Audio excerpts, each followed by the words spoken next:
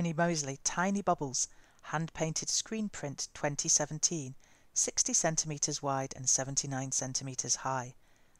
A small, old-fashioned brown suitcase sits just below centre on the right-hand side of this picture. Its lid is open, releasing tiny lilac bubbles that float upwards. Behind the case is a large pale blue bubble. Across the large bubble float smaller bubbles of various sizes and shades of blue, grey and purple.